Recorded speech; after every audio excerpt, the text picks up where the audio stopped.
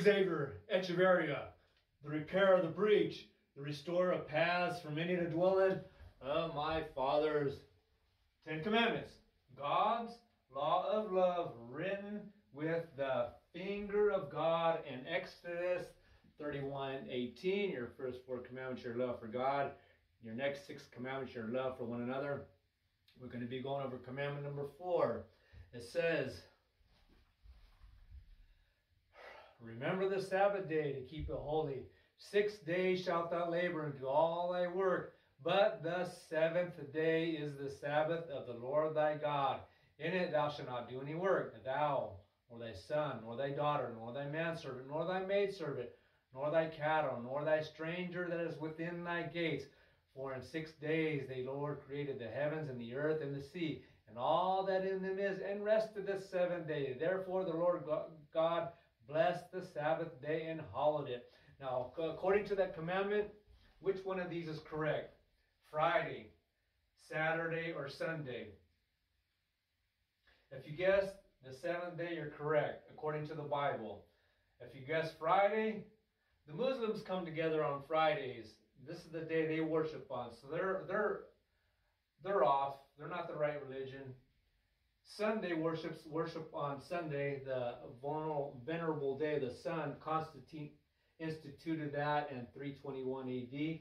AD means Anno Domini, the year of our Lord. And that's the first day of the week. So I'm helping you guys actually weed out all the false religions. Okay? The Muslims don't have it right because they worship on Friday. Sunday worship on the wrong day because they worship on Sunday. The sun worship, the day the sun worships came together was the first day of the week.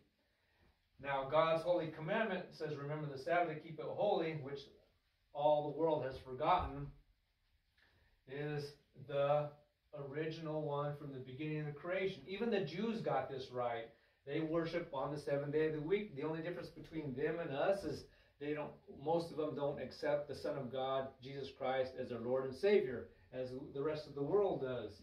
But anyways, this is the correct 7th day according to the 4th commandment.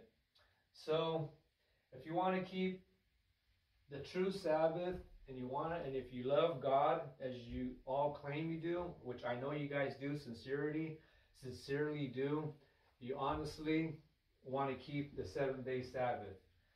A lot of the times, most people don't want to keep it because of pride, or it's inconvenient. One of the biggest reasons is because it's inconvenient to keep the 7th-day Sabbath. But anyways, this is the true Sabbath according to the commandment. If you love God and His commandments, you're going to keep the 7th-day Sabbath.